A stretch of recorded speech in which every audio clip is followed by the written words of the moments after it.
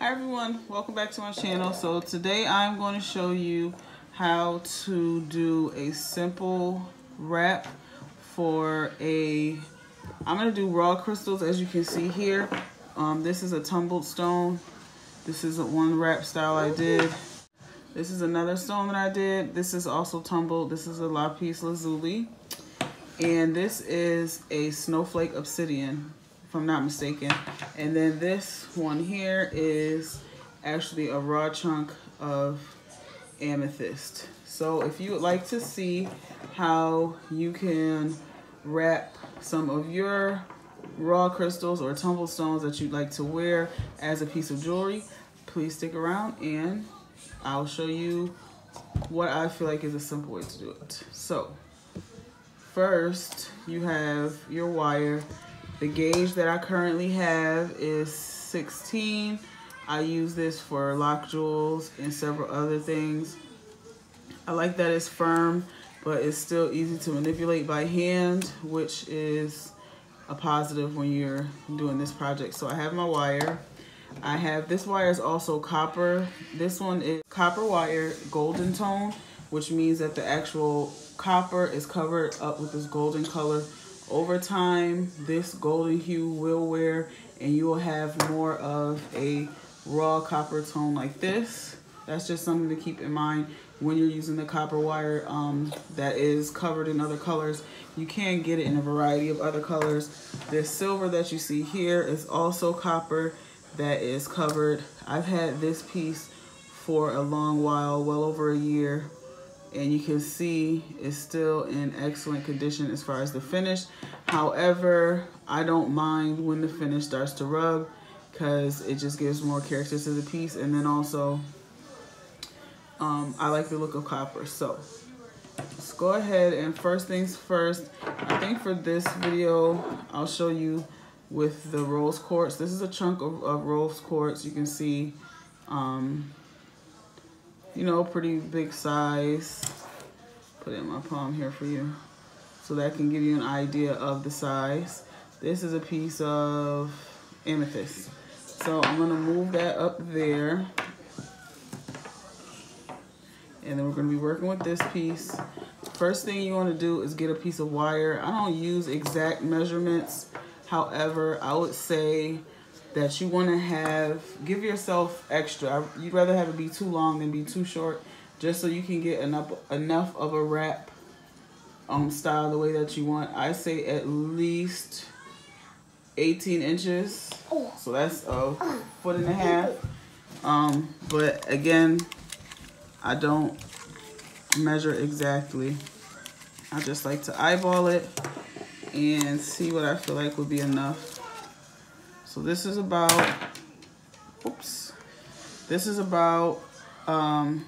I'd say a foot and a half. I think that's good. So you're gonna go ahead and these are wire cutters, but depending on how thick the gauge is, you could just use regular scissors if that's what you have. But this is inexpensive. I got this set. It was like a 6-piece set from Michael's and it was under $10. So next, I like to just slide my fingers along the wire like this. This is called wire hardening. And it just firms up the wire and prepares it to hold the shape that you're gonna give it.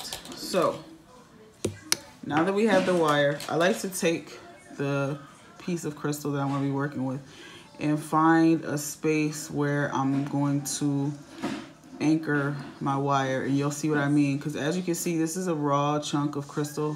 There are no holes drilled into it, so you have to create your wrap in a way that holds this securely and you know, makes it so that you can wear it as a piece of jewelry. So this looks like a pretty flat space right here that I think I might want to work with. So this is very much a free-form wrap style that I'm about to do right now. I don't necessarily, well, for this one, I'm definitely not, but just in general, I don't necessarily have a pattern that I follow. I like to work with each piece individually as far as how it looks to me and what will look good. So I started this little cross right here. I'm gonna use my flat nose pliers to anchor this while I twist it. Okay, there you go. Go ahead and give that a couple twists. It's not gonna be fully tight yet, but that is okay. Now this is important because this is the initial hold that's gonna be on the crystal. So now that I know I have my wrap anchored in this this section right here where I want it to be, I like to work with one wire at a time. And then so, since this has ended up with one shorter piece and one longer piece, that's okay. Sometimes I make sure it's right in half in the middle. Oh, hold on guys, I'll be right back. All right, so now that when you have your base piece secured, this is the part that's gonna hold your stone in place. I just did a little twist here and bent that down. Now from this point, I just like to kind of go with the shape of the wire, of the stone rather. And I like to put loops in to mine. So you take the round needle nose, just wrap it around there, just to give you that start of a loop. Feel free to manipulate with your hands as well as you go. Sometimes I create a loop without using the pliers. It just depends on what you want to do. So now, because I have this long piece here, and since I left this part shorter, and then this, I'm gonna make sure that now I secure the top, and this is where you're going to have your loop like this, so that you can put your cordage through there to wear it. So let me just look at how I want to do this here. I'm gonna lean this one out of the way. I think I want to take my longer one and come around here like that. Okay, so now I'm gonna get this right here. I'm gonna create a twist. All right, everybody, so at this point, as you heard in the background, my kids were getting kind of noisy, so I'm gonna do a voiceover from this portion. But basically here, I am anchoring the two wires together at the top, as you can see, and this is where I'm gonna create my loophole for where you can put, you know, whatever cordage you're gonna wear it on. Also here, you see me flattening the loops. As you move the wire, other portions of it will move as well. So I just like to keep going back and making sure everything is staying in place and stiffening where I want it to. And then after that point, once it's all said and done, you won't have to worry about that. It'll stay in place. So I'm just creating another loop effect here as I have on along the side. And then you're going to see me squeeze this here. That's because I want no space in between my loops. And as you can see right there, that took care of that. Now I'm going to go on and trim the piece that I have left sticking out there on the shorter cord. And then I'm going to proceed to create the loops with the longer piece.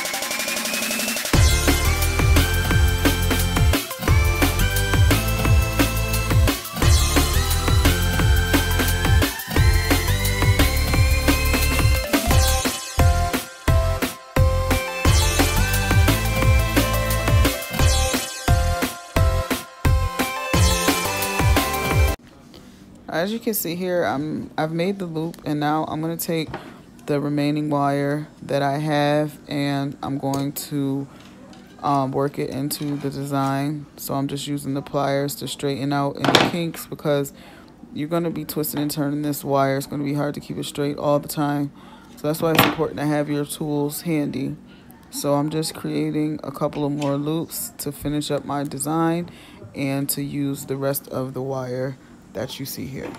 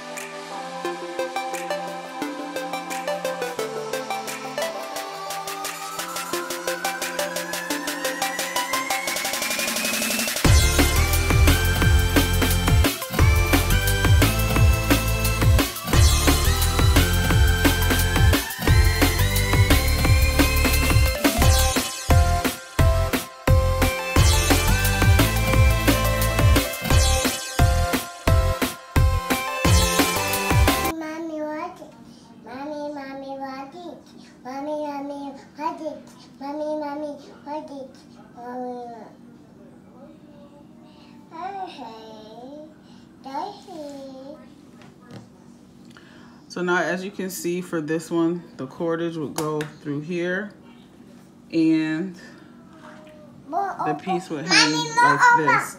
Because this is such a different style shape, I was wanting a little bit of a different dimension, so I wanted it to hang a little off to the side. So this is why I anchored here, and this is where pick the natural divots and creases and cuts in your stone to anchor your wrap. And this wrap is very sturdy, it's very secure, and you're all set to go. And you can, the hole is big enough to where you can place it on your favorite cordage. If you have a specific chain in mind or a cord, make sure that this opening is left large enough.